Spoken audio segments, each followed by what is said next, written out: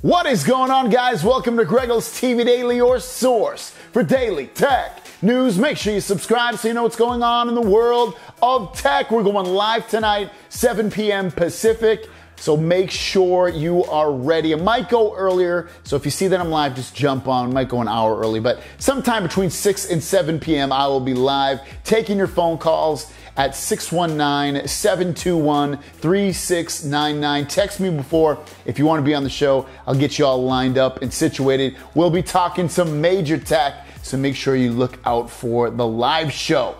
Let's get into the news. The first story of the day comes out of Samsung with a leaked image of the Galaxy Note 7, the FE, the fan edition, the refurbished version of this phone. And it looks like, if this leak is correct, that they're gonna place a little R on the bottom back of the new Galaxy Note 7, indicating that this is a refurbished model and that you can trust this, that Samsung has, dealt with this, and it has, the smaller battery in it, and basically everything else is the same, but you're getting a safe phone versus what you would get possibly with the old Galaxy Note 7. And the last story of the day comes out of OnePlus, and they put an image up on their Twitter, and it shows an image of basically the same thing, but it's cut in half, and it says, "Can you tell which photo was taken with the OnePlus 5?"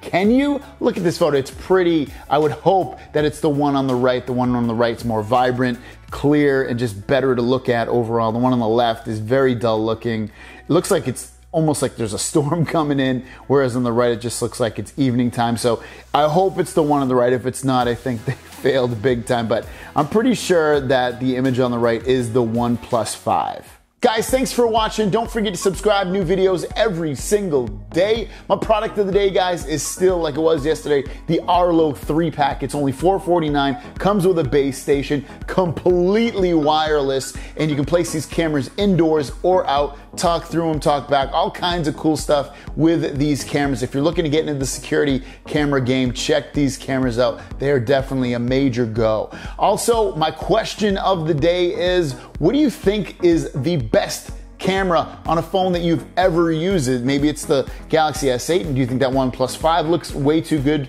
compared to anything you could take? For me, I still love the Pixel camera the best. I think, but the Galaxy's not too far behind for me. So it's either, I could flip-flop depending upon the photo, but those two cameras are my favorite, the Galaxy S8 Plus and the Pixel XL. Let me know in the comments down below what your favorite camera phone is. Also, thank you to my Patreon supporters. You guys rock. Thank you so much. If you want to be a Patreon supporter, look in the description down below. It is linked there, and you can help support this show and what I do, guys. I'm trying to do this full time, and every little bit helps, so thank you so much. See you guys down the road.